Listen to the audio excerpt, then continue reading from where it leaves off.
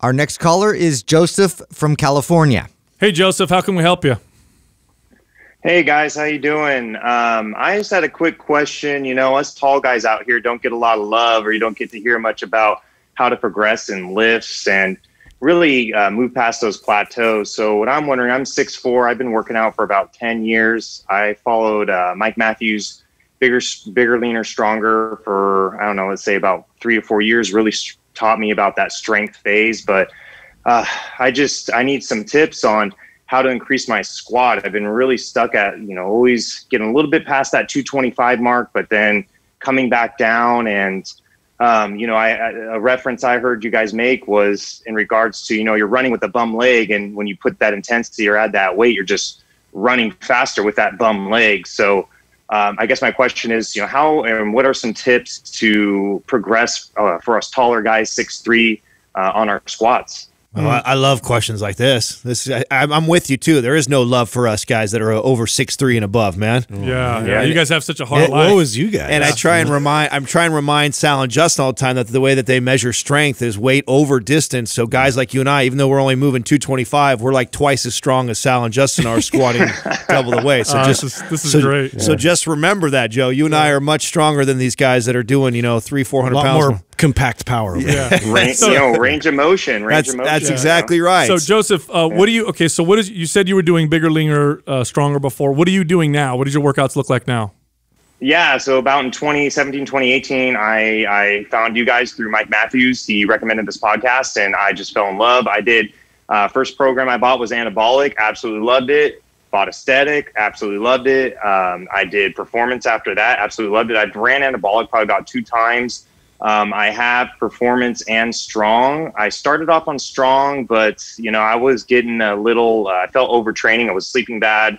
I was just really after my workouts, I felt more tired than energized. So I kind of was in the strength phase for the last about, say, 6 weeks. So then I moved back into, I just jumped right back into Aesthetic phase 2 to just go into more of the pump phase or whatnot, just to give my body a break from that strength. Okay. And how are you're focused on the squat primarily? Is that what you really want to improve? 100%. You know, I want to get to that 315, but I want to do it right. I don't want to just keep hobbling on this leg and then injuring myself and having to go back to, you know, 135 to 185 to 225 and so forth. Got it. Now, how did your squat strength go up going through MAPS Anabolic and Aesthetic and Performance? 100%. I could say my overall body and strength, I had some major transformations. You know, like I said, I was doing bigger, leaner, stronger, which is primarily focused on just strength training the whole time, 4 to 6 rep range. But I just noticed huge results by doing the full body 3 to 4 days a week and just giving myself that rest and recovery. But also the programming was just awesome, how it phased into each phase, you know, from a strength phase to a bodybuilding phase. And then, How did you do with the consistency of those frequency builders, the trigger sessions, for instance, in Anabolic, and the mobility sessions in Performance?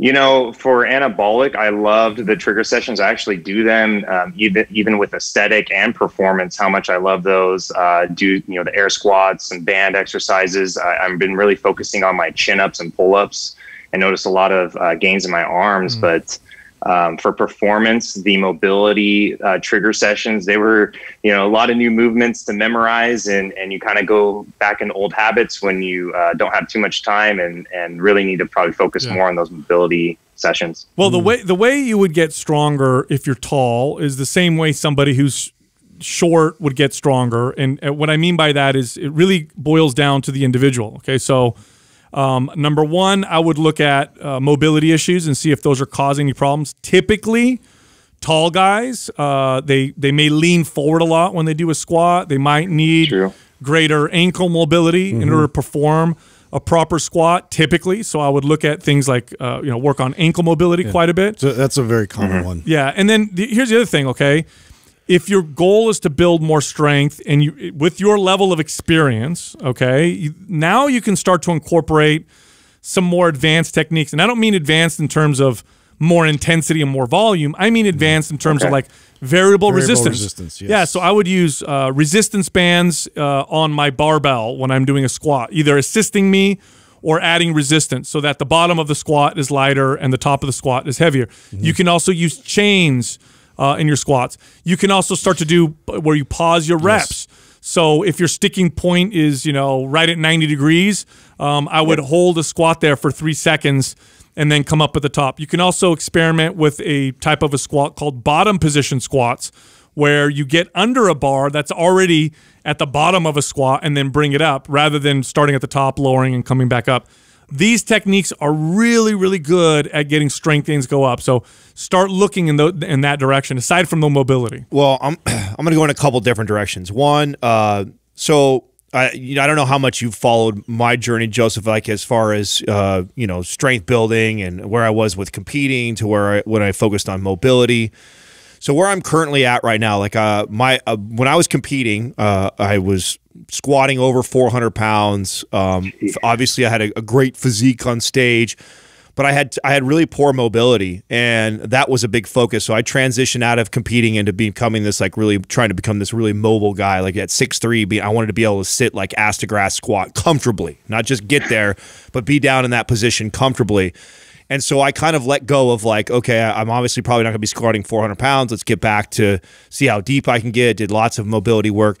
And to where I'm at currently today is I'm probably squatting somewhere around 350-ish is probably kind of my peak where I'm at right now, but it's ass to grass.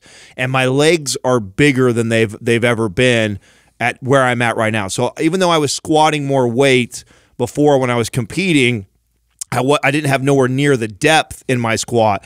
And so that's another thing too, is to be clear on like what you really want. Do you want to squat more weight so you can build your quads and your legs more, or do you want to squat more weight just so you can squat more weight?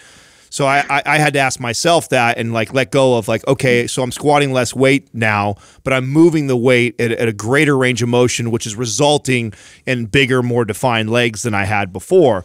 So that's one. The other thing I would tell you that I benefited from personally a lot was actually our Powerlift program. So especially if especially if you're very focused on like building your squat up, the way that program is written, it is written to get your strength up in the big lifts. So it's programmed very, very well. It's very different to how I've ever trained my body. I've always trained like a bodybuilder or like an athlete. I had never trained like a power lifter to try and get strong in my lifts. That was my first time ever really doing that, and I saw big strength gains. And for obviously guys like us who have been lifting for a long time, seeing 10 or 20 pounds go on the bar is a big deal, and I was seeing that in my big lifts from that program. So that would be my other suggestion. Yeah. Do you have MAPS Powerlift, Joseph? I do. I have a ton of your programs. I have Prime Pro. It's really just figuring out those mechanics and making sure I'm doing the right mechanics before I add that intensity or add those different variations. And I think focusing more on the 90-90, I've been doing that for the last year and a half. I've felt a lot better. I used to get an impingement in my lower back on my left side. And ever since I started doing 90-90, because I'm sitting at a desk all day, it's really helped me out. And then combat stretch and just been incorporating those on a very frequent basis when I'm sitting down wrestling with the kids or whatnot. Hell yeah. Joe, are you in the private forum too or no? No, I'm not. Okay. All right. Well, we're going to set you up with that. I'm going to have Doug give you access to the forum. And then what I want you to do is I actually want you to video yourself squatting. Because right now we're all speculating on ways that we can kind of help you out in that area. I might be able to see the way you're squatting right now and point out something more specific. And that a lot of people, that's how they use the forum. So there's besides the three of us being in there to kind of help and coach people along, we've also got a ton of other coaches and professionals in there, and everybody loves to share like a video of them exercise, and then you'll get critiques from everybody, including ourselves. So we want, and since you own almost everything, let us hook you up with that. Yeah. And then one last, sorry, Joe, one last thing. And I can't stress this enough, especially with people who are tall. There's a lot of value in split stance exercises. Okay, so Bulgarian split stance squats, huge lunges, either back step or front step, unilateral exercises, step ups, or single leg toe touches or deadlifts. Tremendous value for everybody, especially for tall people. Tall people seem to get so much value from doing those split stance exercises. In my experience, I've seen some of my Well, taller it completely addresses any instability. I mean, there's no way around it. And so I think that's great advice to really kind of dive into that as well, and then see how that applies, back to your backloaded squats. Exactly. Cool. Well, thank you so much. Yeah, ever since I started listening to you guys, I did the split stance, Bulgarian squats. I built 2 step-up boxes, been doing those, and then performance really got me into more of those single leg movements. So I did notice some gains there, but really just want to focus on the big 4, and squats has always been an Achilles heel of mine. So I do appreciate everything, and I do have chains, so I can start doing those, and I do really appreciate it. Thank you. Yeah, no Awesome, problem, man. You're kicking ass. Thank you. Oh man, he's dialed in. Dude. Yeah, he's got all the program. I mean, he's doing. I think that's just a case of like you wanting more sooner. Yeah. I mean, he's obviously, if he's ran through most of Mike's stuff, he's got damn near every one of our programs, gone through, seen phenomenal results already. Like, I think that's something too. And I know you guys, we all probably wrestle with this. Is that.